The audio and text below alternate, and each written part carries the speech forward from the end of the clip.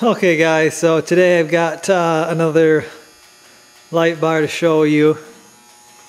This is from Auxbeam, and this is their new C3 series. And a little closer look, you can tell or see the reason why they're calling it a C3. There's actually 3 rows of LEDs. Usually light bars have 2 rows of LED, sometimes a single row. Also has this area on the side that's just totally clear with a whole bunch of LEDs in there. This is a 42-inch light bar. It's a 42-inch, it's a straight light bar. It's going to be going on the 2500 HD here. But wanted to give you a look at it here. This does mount traditionally from the side. They send the mounting brackets, and these, what I thought was pretty neat is you can flip-flop these around. So you see I have the mounts towards the inside.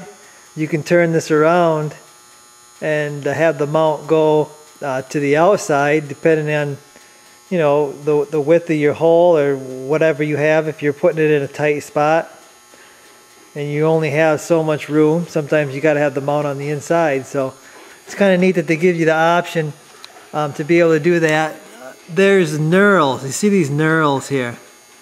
There's knurls on both sides. And what that does is it locks it. There's knurls on this, and there's knurls on the light. And it kind of, when you tighten them up, they lock together so they don't move. And there's knurls on both sides of the mounts. So that's nice to see that they're thinking about giving people different options. That's always good to see. But it's, I mean, it's a standard light bar. It's got the fins in the back.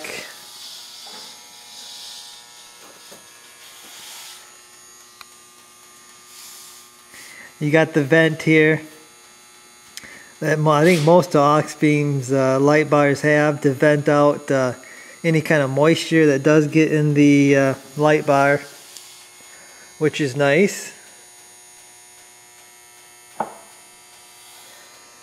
I guess we'll turn this on. This is supposed to be a lot brighter than a standard 2-row light bar. So I'm going to hook it up to the battery here and we'll see what she looks like. Okay, so that's what she looks like here. I'm not really looking directly at it because that is super bright.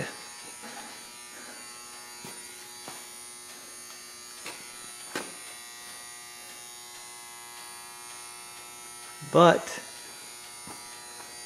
we'll see here. Okay guys, so you can see super bright light bar. I'll have all the specs for this light as well as a link to where you can pick one of these up from Auxbeam in the description. And we're going to get this thing mounted.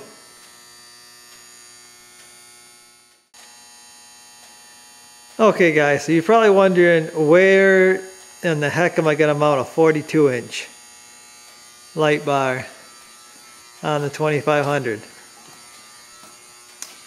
Well, it's not going above the windshield. I'm going to mount it on the back rack. That's my plan here. And you can see I've already removed that amber strobe I had in the center there. So we got room to install this 42-inch C3 series light bar. I've already actually made some brackets for this thing, so I'm going to show you what I've got. Okay guys, so to mount this, I'm going to use these brackets that they send with it. Like I said, these can be inverted either which way. I've got them on the inside because that's going to actually lift the light up a little higher. And I made these brackets here. They're a little bit of a triangle. Just took 2 pieces of steel and made myself a little wedge. And the reason I need that wedge is because it's going to be mounted on here, and you can see that's angled. So I need the wedge there to actually give me a flat mounting surface on this back rack. So I'm going to get it up here, we'll start installing it, and I'll show you how it's going to work. So there's a light mounted on the light bar, guys.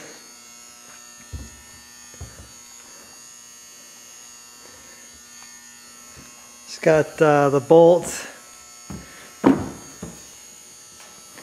Right here you can see the triangle pieces I made. Also used the gasket they sent with the light here, but then I made another gasket here out of old inner tubing. So I mean the bolt goes down through into this light box there. Both sides here worked out pretty good, I think.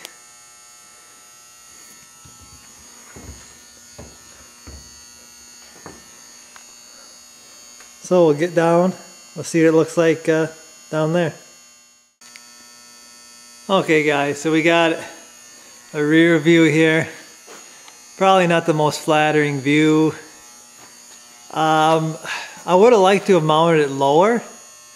The thing is, you got to get the light over the roof. So that's about as low as I can go and get it to push light over the roof. I'll show you that here.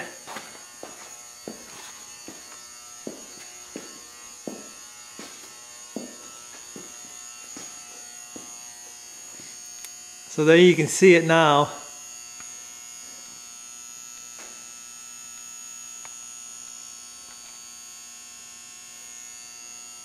I mean, I can see it, you can see it from here, so it should shine over the roof there, just over the roof. And it's not like I'm looking for light right in front of the truck anyway. I've got this light bar here, plus I got the LED headlights. I don't really need light right in front of the truck, so it's kind of a long distance light there. Kind of interested to see how it does myself, where it shines, how it shines. I guess the wiring of it is next. And I've got a harness that came with the light, and what I'm gonna have to do is I may have to modify my harness that goes in there, because I'm not sure exactly what I'm doing with this back rack, guys. If I'm leaving the strobes, if I'm taking out the backup lights, or what else I'm doing here. I also plan on adding more lights to this back rack here, so might need a wiring overhaul. But I don't know, we'll see. I'll get it wired up. I'll show you what I do. Okay guys, so I've been wiring away here, trying to get this light hooked up. And what I've done here, if I can show you here, I run my wire to this deal here. This is actually where the guy run the wire for the other light, and I'm using it for this light. And I run it here for now. I'm not sure exactly where it's going, but I unscrewed the bolt, slid it on there. So that's where I get my positive, and it comes out through here. And then negative, same place right here, negative went to this bolt. And we'll see how that works out. I may change this up. I got the relay right here. I've seen some really nice like relay banks that some people have wired up, and you know, I'd like to eventually get something like that to, you know, make a real nice clean setup. But I really need to wait till I get all my lights in here probably before I figure something like that out. But because like I said, I plan on adding quite a few more lights to this thing. So then I run all my wires in the, well, I run my wires in the cab for the switch through that grommet there. And then I run the wires for the going to the back rack down in the fender there. And they come out, it comes out somewhere around there inside this inner fender well. And then I run it along. There's a main wiring harness that goes along there. And then I went across there. And then I went through this drain hole. But like I said, I've got quite a bit more wiring that I need to do. So eventually I'll have to drill a hole here. And I just got it, it's just taped on there, guys. I got a really nice weather pack connector. But I need to really dismantle that and make myself some new connectors, because the light's gonna, or the back rack's gonna change quite a bit here. But I've got it wired up in there. I've got this light bar hooked up anyway. Okay guys, I'll show you what I'm gonna do with the switch before we go into the interior. Most of these lights come with a switch like this. And they got a little plug in here, and you've got 3 wires. The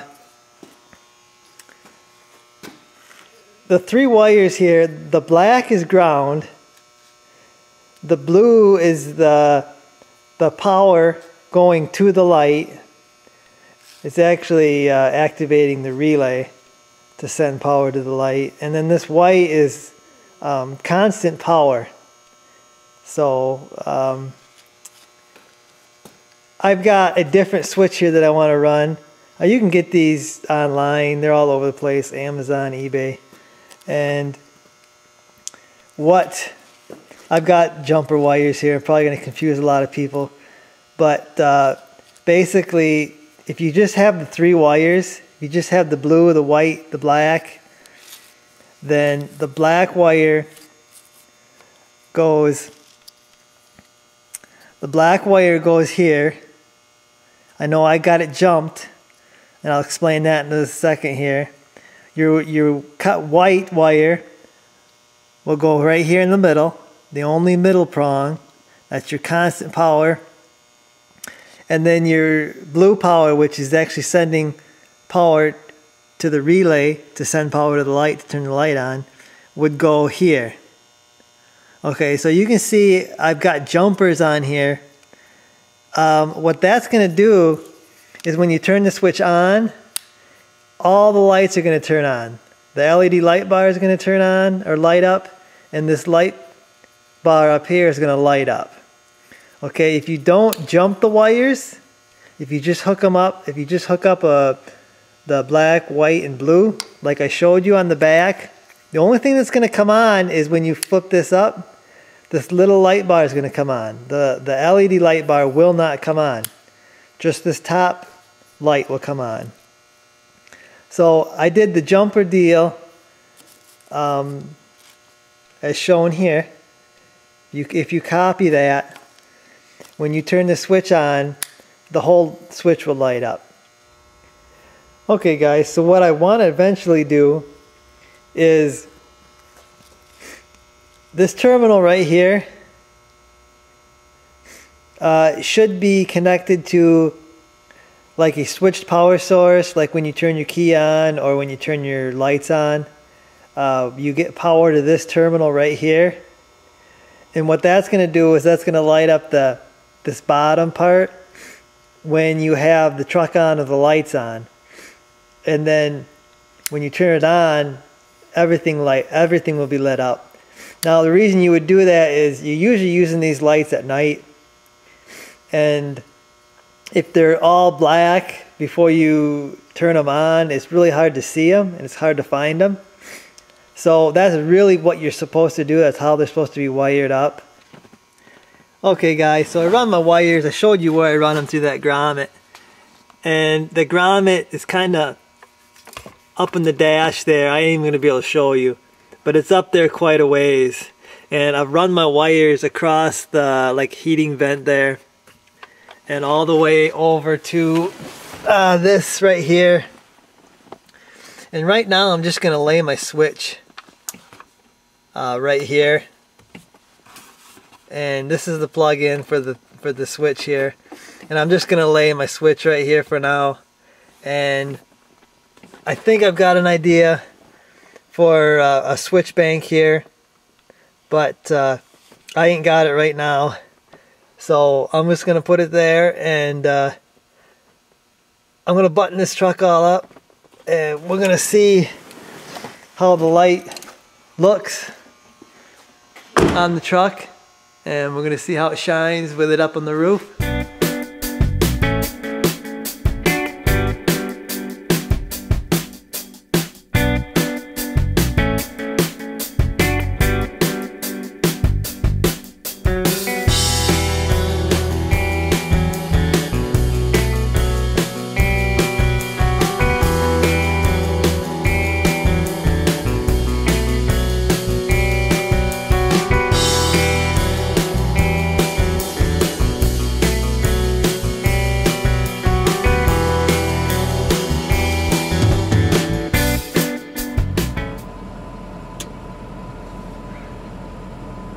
Check that out, guys. Holy crap.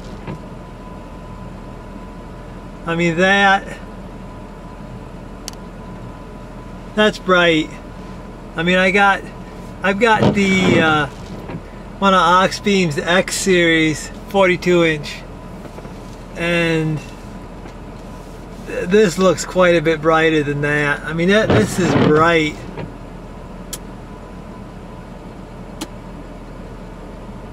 I mean, you can see it. That is lighting up this whole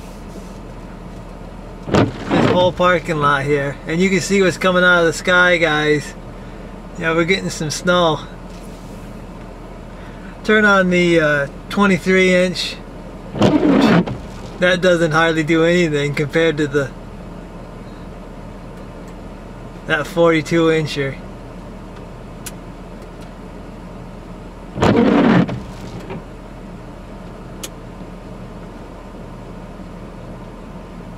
But that's gonna do it for me, guys. Hopefully you enjoyed the video here, and I will see you in the next one.